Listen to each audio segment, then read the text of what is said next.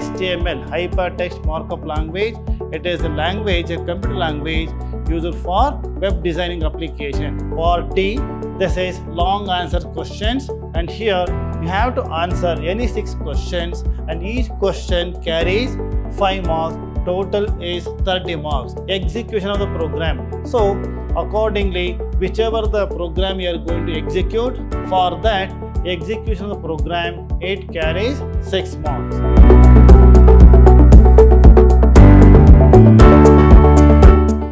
Dear students, welcome to first year PUC computer classes. I am Ravi Kumar KR, lecturer in computer science, Vidhyaashram PU College, Temple of Excellence, Mysore. In this first session, let us see the syllabus for the first PUC computer science. Now let us see the introduction part of it. This is the reference book for first PUC computer science classes. So this is prescribed by Department of Pre-University Board, Bangalore. Now let us see the topics or the syllabus for the first PUC computer science classes. And here all together there are 17 chapters are there. So all these are divided into different sections. Now let us see the first part of it. And here the chapter 1, this is overview of a computer. And what I have written here, this is the weightage of the chapter. In this chapter you will get one MCQ and one 2 marks question and one 5 mark question. So total weightage is 8 marks. So this is the chapter 1 overview of computer system.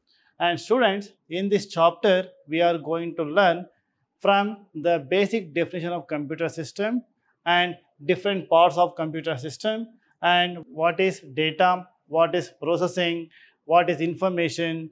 Together we are going to learn data processing cycle. Along with that, we are going to learn different classification of computers, along with the history of computers and generation of computers. So generally this chapter is the basic of computer system. So these you might have studied in your previous classes or in your schools. So this is chapter 1, overview of a computer. Now the chapter 2, this input, output and memory devices. Again, this is with respect to computer system. We are going to learn the definition of input unit, output unit and memory devices. I mean here, for example, keyboard, and here monitor, mouse and different type of memory devices, hard disk, CD-ROM drive, so on. So we are going to learn all the definitions with examples and how all these devices functions. So that is chapter 2, input, output and memory devices. Now chapter 3, this is data representation. So this is a little bit of mathematics for you. Here, how do we represent data in computer system? So that is, in this chapter we are going to learn with different types of numbering system. That is, in computer system it works based on only binary numbers, that is 0 and 1. So binary number system is one type of number system. Similarly, we have decimal number system, octal number system, hexadecimal number system, and all these things we are going to learn in this chapter. And also we are going to practice conversion of number system from one to another number system. So this is chapter 3, data representation. Weightage is, here we have 3 marks question 1 and 5 marks question 1. Total weightage is 8 marks. Chapter 4, this is software concepts. So this software concept, here the weightage is, you will get one 2 marks question and one 3 marks question. Total weightage is 5 marks. So here we are going to learn the definition of what is a software, what are programs and different types of software, and along with we are going to learn different types of operating systems, and here we are going to learn different definitions related to computer software. Next, chapter 5, that is problem solving methodology. So from chapter 1 up to chapter 4, we are going to learn about computer system, computer input device, output device, and different types of hardware, different types of software, so on. And students, in chapter 5, problem solving methodology, we are going to learn how to solve a computer problem or a problem given to you over a computer. So we may have to follow so many steps, or there are many predefined procedures.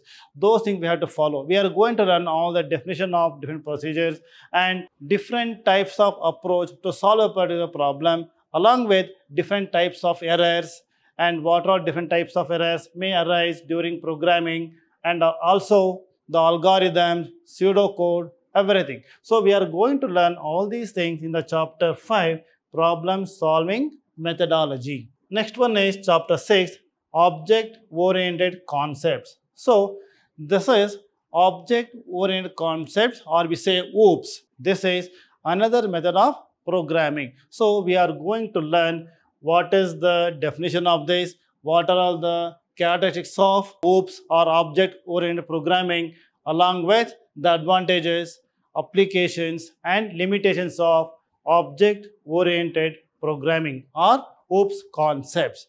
The weightage of the chapter is 2. Here you will get 1 2-mark question. Next we move on to chapter 7. This is introduction to C++. Then chapter 8 is data types, and chapter 9 is input-output operators, and chapter 10 control statements, arrays, functions, user-defined functions and structures. See, up to chapter 14, and here from chapter 7 up to chapter 14, we are going to learn the basic of C++ programming concepts. So under that, we are going to study all the features of C++ under different chapter headings. Next, chapter number 15, 16, 17. These are the 3 more chapters, and weightage of chapter 15 is 1 plus 1 plus 0 plus 0 equal to 3, means you get 1 multiple choice question, 1 2-mark question, total weightage is 3 marks. So weightage of this chapter 15 is 3 marks, and this is word processing. Here we are going to learn what is the definition of word processing and example of word processing, and here we are going to learn MS Word application software with respect to word processing. And in MS Word, we are going to learn the basic, or from the beginning, how to open a file, how to close a file, and different features of MS Word. Chapter number 16 is a spreadsheet. Weightage is 11 marks. Here you will get 1 1-mark question, that is MCQ, multiple choice question, and 2 5-mark question. Total weightage is 11 marks. So spreadsheet is another applications. So we are going to learn MS Excel as an example for spreadsheet software. Again, we are going to learn from the beginning how to work with MS Excel, how to open MS Excel, how to save a file, how to close a file.